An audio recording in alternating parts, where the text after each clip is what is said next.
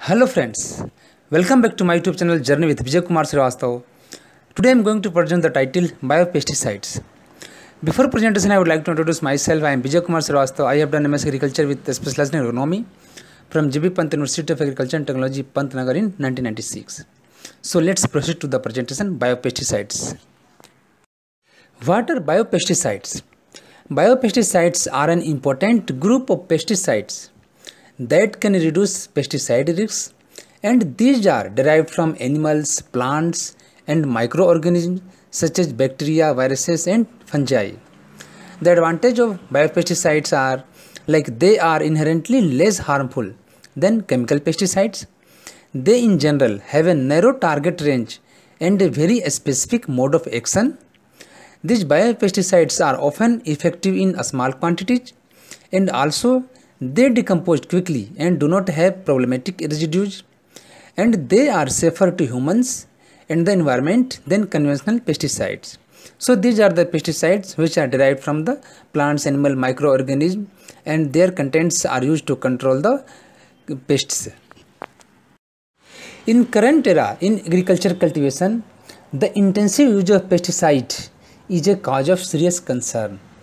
The problem is especially serious because of the development of resistance to pesticide in important pests and the presence of pesticide residue in agriculture and dairy products. In India, the most serious problem of resistance is witnessed in cotton, for which American bollworm is a serious pest.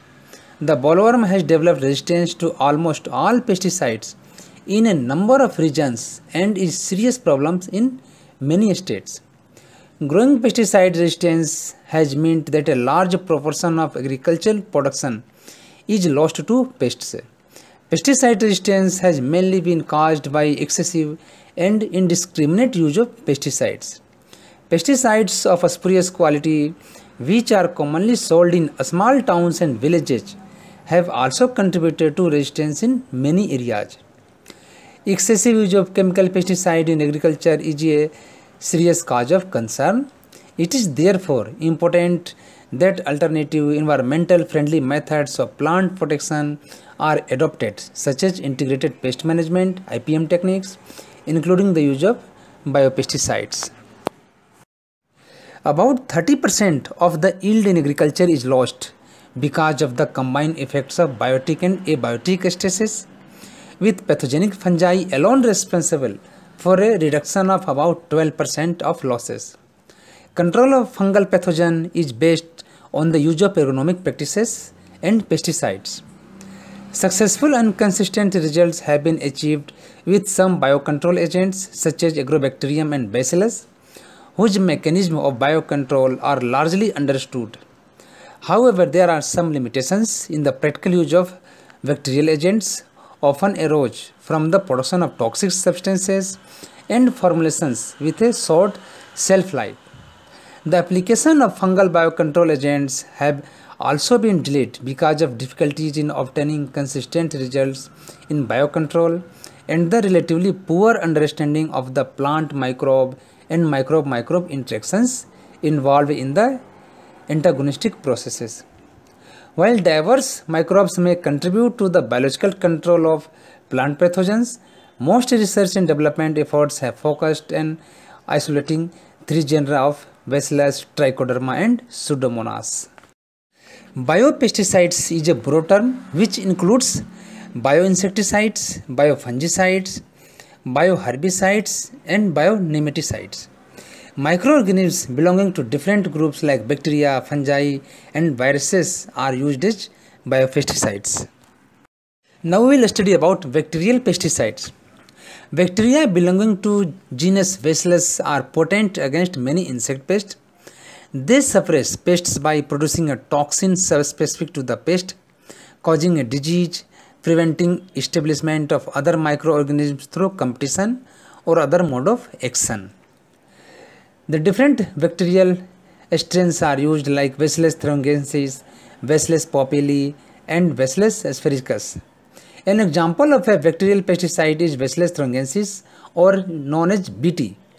Bacillus thuringiensis is a naturally occurring soil bacteria that is toxic to the larva of several species of insects but not toxic to non-target organisms.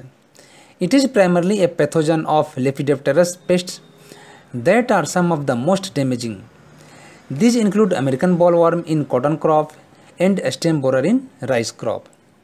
Bacillus thuringiensis can be applied to plant foliage or incorporated into the genetic material of crops.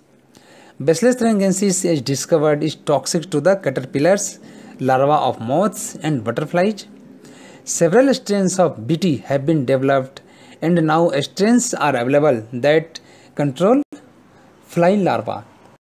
In case of BT cotton, it has the properties of insecticidal control. Bacillus thuringiensis is a soil-borne bacterium which is toxic to insect pests and safe to higher animals. It is widely used as a bacterial insecticide where the cry genes from the bacteria determine the action against pests. In India, the first approval to BT cotton were given to 3 hybrids released by Mahiko Monsanto MMB Biotech, the joint ventures between Mahiko and Monsanto in 2002.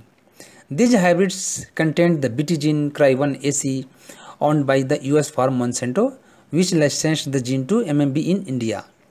In 2006, the regulator Genetic Engineering Approval Committee GEAC also approved 3 other gene constructs, MMB Bolgard 2, which extracts Cry1AC and Cry2AB genes, a modified Cry1AC gene developed by IIT Kharagpur in collaboration with JK Seeds, and a fusion gene Cry1AC and Cry1AB gene sourced by Nath Seeds from the Chinese Academy of Agriculture Sciences.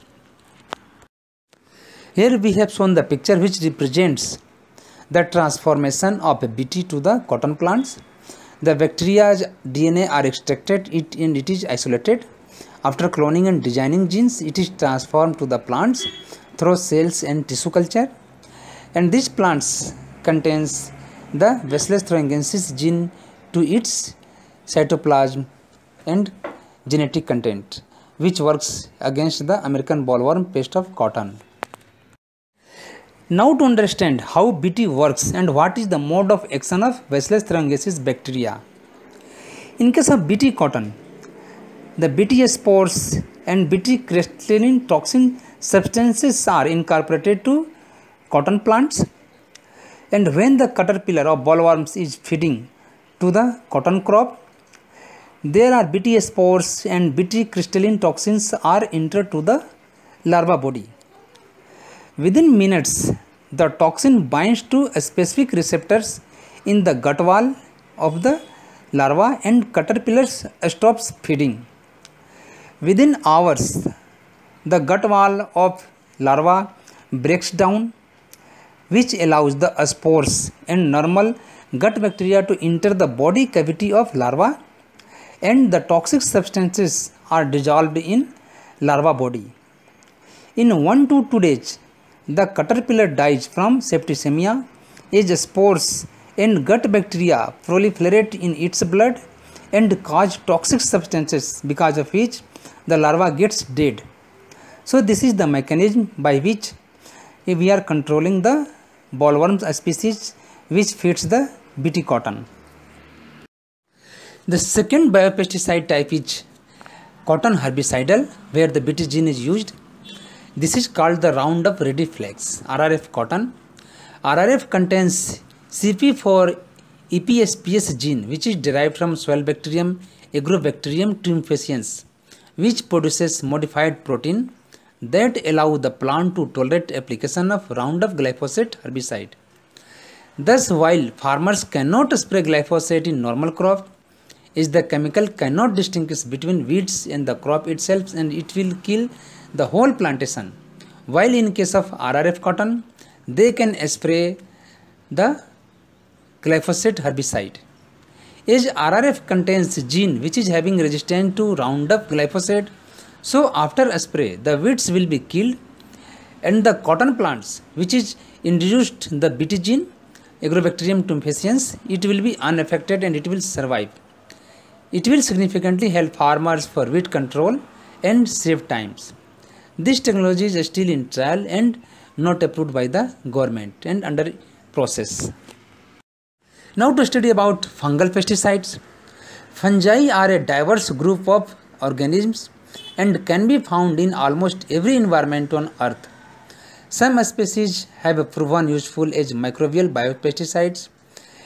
They have the ability to attack and parasitize plant pathogens under certain environmental conditions.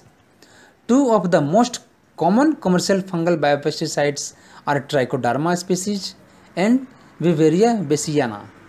Trichoderma have the ability to readily colonize plant roots without harming the plant, and Vijayakuma is a fungus that acts as a parasite on many insect species, about which we will discuss. Now to study the fungal pesticide Trichoderma species. The most studied fungal biocontrol agents are Trichoderma species and some isolates effective as biofungicides in certain culture conditions have been recently introduced in commercial agriculture. Concurrently, fundamental discoveries concerning the mechanism of action of these fungi have been made.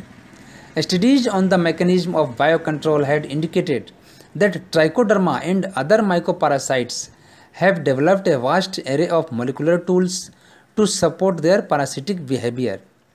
It is believed that Trichoderma produces different types of lytic enzymes that act on the cell wall of fungi and kill them. Genes encoding for cell wall degrading enzymes such as chitinolytic, gluconolytic and proteolytic enzymes have been isolated and used to improve biocontrol capabilities of Trichoderma strains. Two species of Trichoderma, Trichoderma hergianum and Trichoderma viridi, are commonly used as biocontrol agent.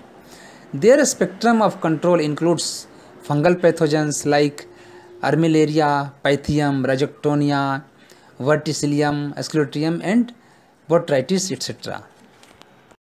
Second type of fungal pesticides are Vijayakuma. Vivaria is a naturally occurring fungus in soil throughout the world and has been researched for control of soil-borne insects. Many soil insects, however, may have a natural tolerance to this pathogen, which is not exhibited in many foliar pests. Therefore, commercial development of this fungus for biological control has primarily been targeted against foliar feeding pests. Many strains of Vijayakuma are used as biopesticides. It is active against adults and larvae of many kinds of insects, eggs of lepidopteran pests such as moths. The spectrum also includes mole cricket, chiggers, white grubs, fire ants, flea beetle, boll weevil, whiteflies, plant bug, grasshoppers, thrips, aphids, mites and many others. So these are the fungal pesticides which are used as a biopesticide to control the insects and diseases. Now to study viral biopesticides which are having the property of insecticidal. In this category, baculoviruses are used. Baculovirus is a microbial pesticide from a family of naturally occurring viruses known to infect only insects. They are so specific in their action that they infect and kill only one or a few species of caterpillars. The viral DNA replicates in the nuclei of the host cells and then spreads throughout the body of the larva, turning it into a virus factory. The infected insect stops feeding within a few days, dies and disintegrates. The majority of baculoviruses used as biological control agents are in the genus Nucleopolyhedrovirus. These viruses are excellent candidates for species-specific narrow-spectrum insecticidal applications. It is widely acknowledged that baculoviruses can be as effective as chemical pesticides in controlling a specific insect pest. However, the expense of treating a hectare of land with a baculoviruses product invariably costs more than an equally efficacious chemical treatment. This difference in price is due primarily to the labor-intensive nature of baculovirus production. So, these baculoviruses are working as a biopesticides against a specific insect pest, and this is costly compared to chemical treatment because of its nature of production and complexity. Baculoviruses are pathogens that attack insects and other arthropods. Like some human viruses, they are usually extremely small, less than a thousandth of a millimeter across, and are composed primarily of double-stranded DNA that codes for genes needed for virus establishment and reproduction. Because this genetic material is easily destroyed by exposure to sunlight or by conditions in the host gut, an infective baculovirus particle, virion, is protected by protein coat which is called polyhedron. Most insect baculoviruses must be eaten by the host to produce an infection that is typically fatal to the insect because the viruses multiplied in the body and later they kill the insect. So this presentation was all about biopesticides. Now my presentation ends here. Thank you very much. I have given here my YouTube channel details, Journey with Vijay Kumar Shrivastav. Having request, please visit the channel, subscribe it and provide your kind and valuable feedback. Thank you.